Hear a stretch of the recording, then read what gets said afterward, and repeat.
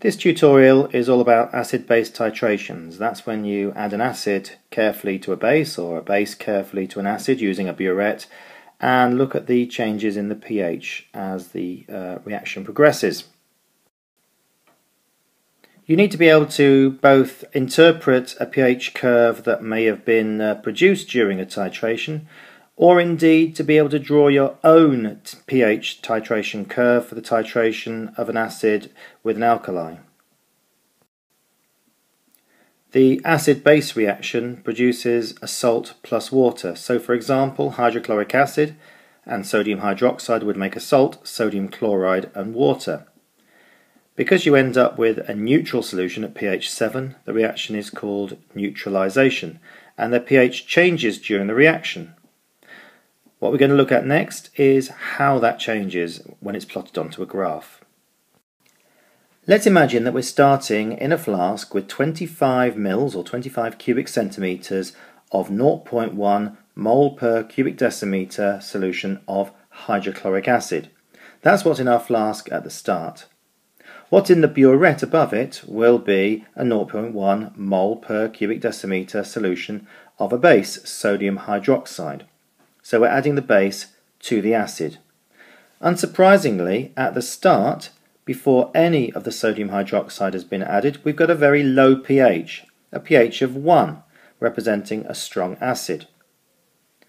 Notice that as the sodium hydroxide is added, 5, 10, 15, the pH of the solution does not change very much at all. It's only when we get close to neutralization, where 25 cubic centimeters of the sodium hydroxide will be added, where there is a sudden change in pH.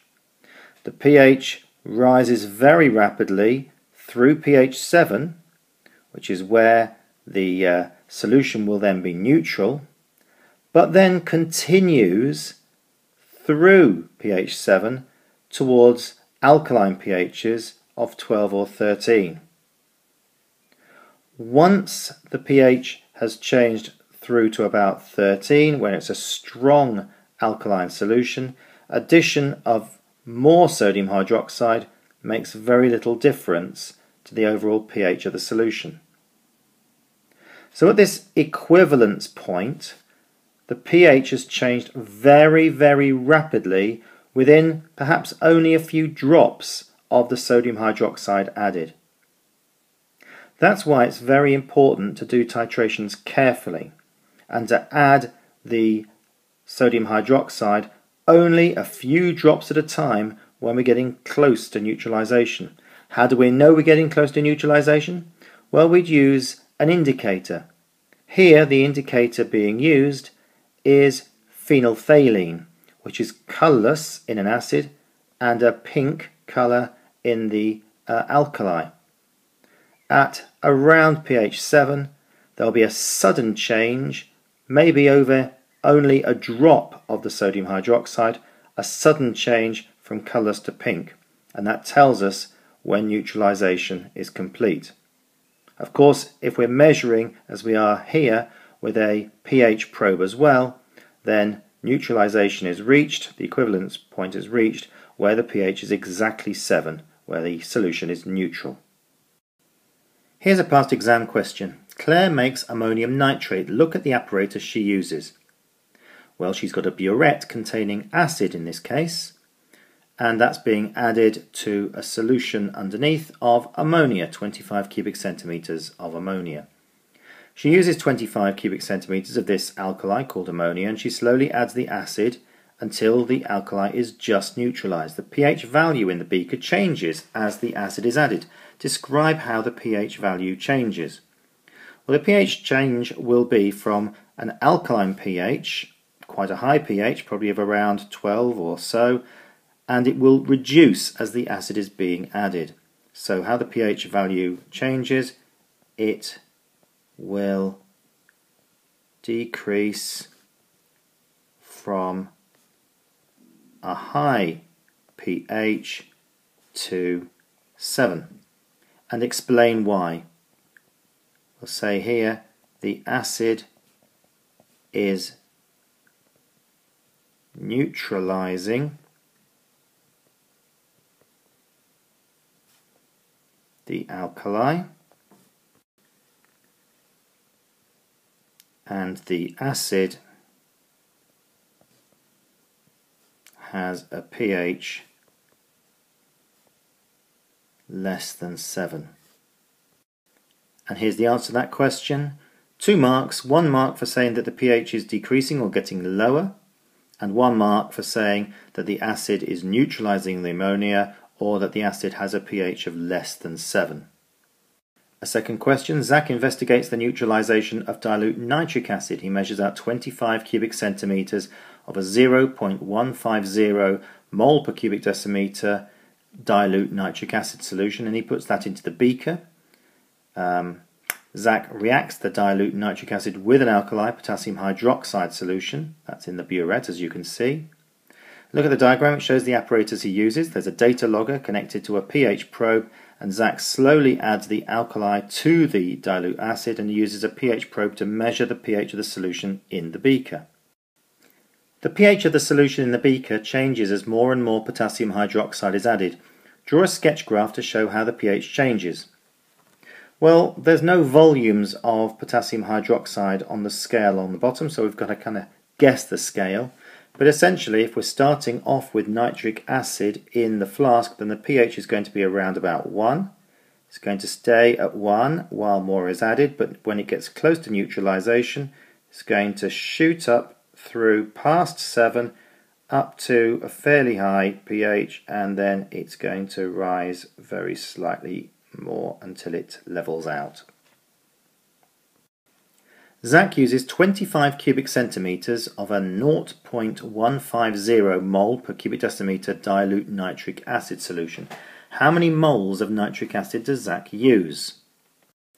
First, we need to convert his number of cubic centimeters into a number of cubic decimeters, and that's done by dividing by 1,000. So first of all, we're going to say that the volume equals 25 centimeters cubed equals 25 over 1,000 equals 0.025 cubic decimeters. Now we remember the equation we learned earlier, that the number of moles equals the concentration times the volume, where the concentration is in moles per cubic decimeter and the volume is in cubic decimeters, equals, well, the concentration is 0.150 times the volume, which is 0.025, with an answer of 0.00375 moles. Zach repeats the experiment but doesn't use the data logger and pH probe.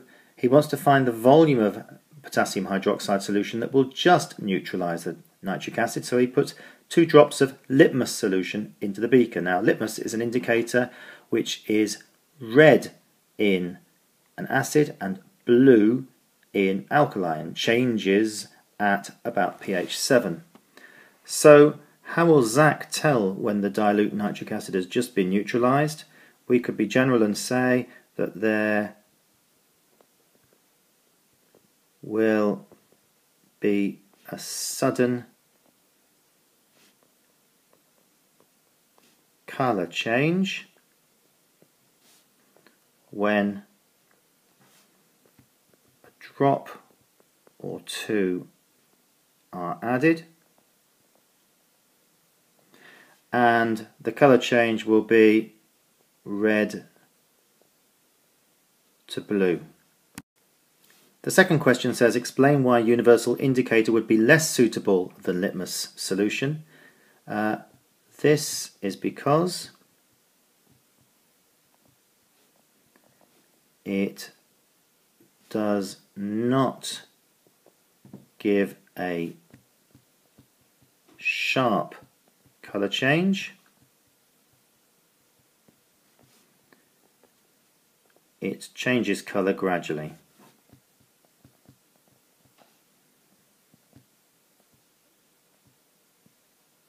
so of course it's more difficult to tell when it's just changed pH.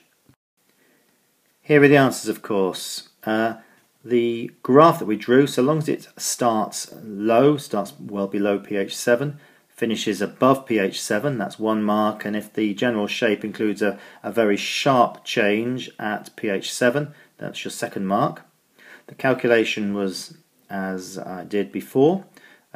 Neutralization, Zach will see a sudden colour change, or a couple of drops, or 1 drop making an indicator change, or 1 drop making the indicator go from red to blue.